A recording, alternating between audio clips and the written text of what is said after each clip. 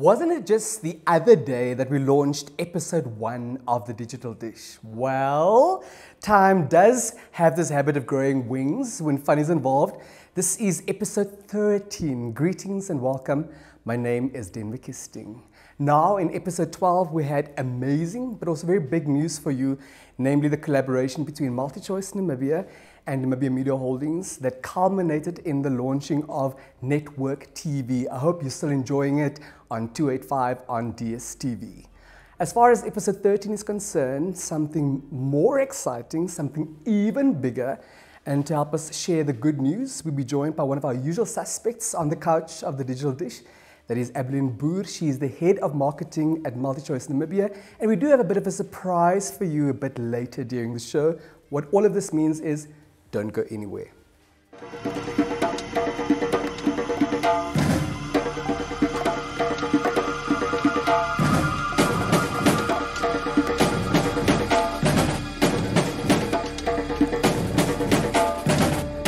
Welcome back. You tuned into episode 13 of The Digital Dish. As promised, Evelyn Boer is joining us once again. Greetings and welcome. Thank you, Denver. It's so nice to be here again. You're spoiling us, you're treating us by these regular visits, so please don't stop. Okay, Yeah? I won't. You have a big and a very exciting announcement to make, and we are honored to be in your midst when this is happening. So take it away. Okay, so my big announcement is that the NBC, the Namibian Broadcasting Corporation, and MultiChoice Namibia have come together and we have launched what we are now calling the Call for Submissions. Now, the Call for Submissions is really a project in which we've come together to fulfill our mandate under CRAN as a national broadcaster on the NBC side and as a platform broadcasting platform holder on MultiChoice's side to fulfill our local content quota. The local content quota is really our obligation as broadcasters to supply the Namibian audiences with content that is created locally by Namibians for Namibians and is generated in our industry. And we've struggled for a long time to get to that, and we realized that the sector needs a lot of support. So we've been working on this for a long time, and we finally come to the point where we've established a contract in which we will produce 13 Namibian feature films. 1-3 over a period of 12 months. And then the contract will be renewed in the following year. So this is the first year of something that will hopefully be happening year on year.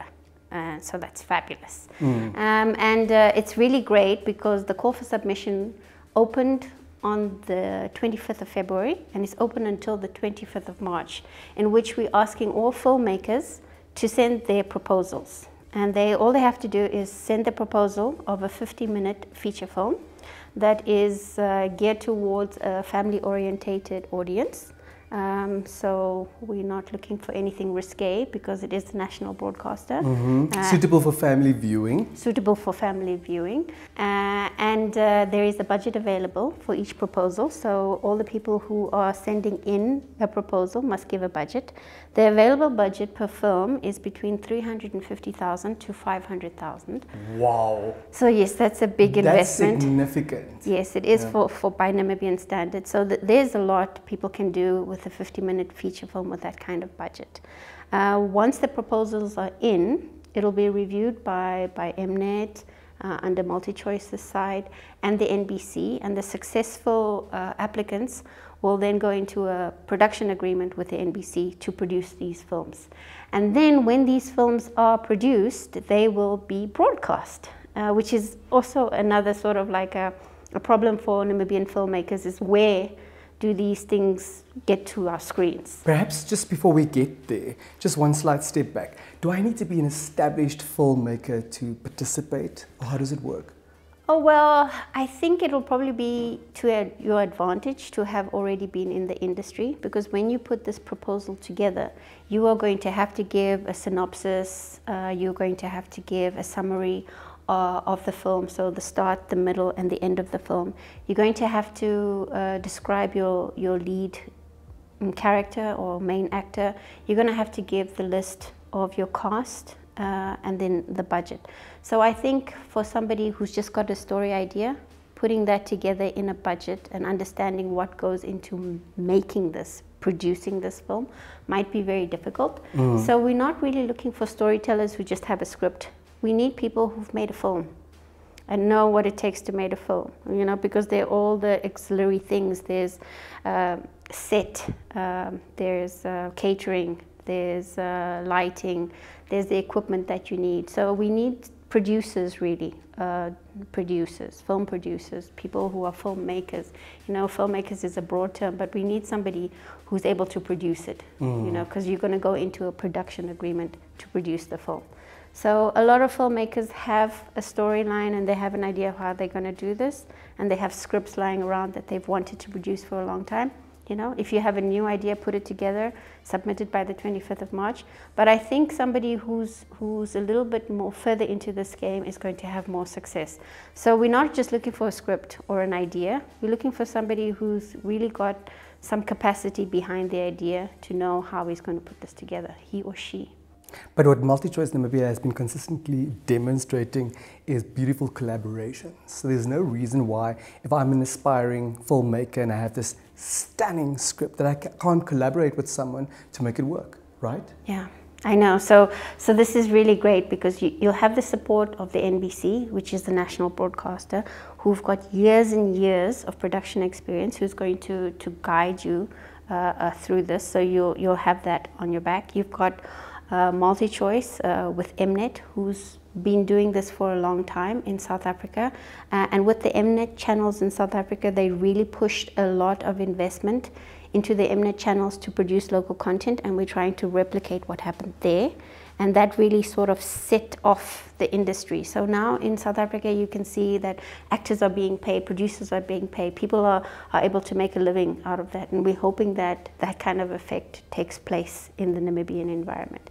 And then, you know, these films will be seen not just on the NBC, but on the Mnet channels as well. So we're talking, you know, the Mzansi Wetus, Mzansi Magic, Zambezi Magic, the Mnet channels, which are available on DSTV and on GoTV, and then of course our national broadcaster. So it opens up such a broader audience, which then will filter through for our filmmakers.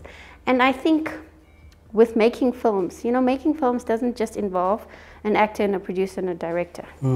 They are the caterers, they are the decor, they are the makeup artists, they are the caterers, you know, they are the tourism industry in terms of locations. There's like a whole auxiliary industry that's connected to this, and I hope that this makes an impact in all of those.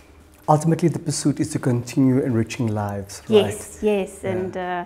And I'm excited about this because this is something I think we've had feedback from a lot in the past, and this is a way to fulfill that from the MultiChoice side, and I'm sure from the NBC side as well. And we are renewing our carriage agreement. The carriage agreement is really that the NBC is on our platforms, on GoTV and on the DSTV platforms. And with that, you know, we've been able to showcase local content through our platforms via the NBC. And this is just going to really enrich that relationship even more. And that relationship is connected to Namibian lives. So yes, you nailed it, enriching lives. This is beautiful, this is precious, and you have indeed nailed it. Thank you very much for the visit. We'll see you soon, I believe. Thank you. I hope so. Yes. That was the head of marketing at MultiChoice Namibia, Abilene Boer. When we return, we'll hear from the horse's mouth about the challenges, but also the beauty of the film industry. Do stay tuned.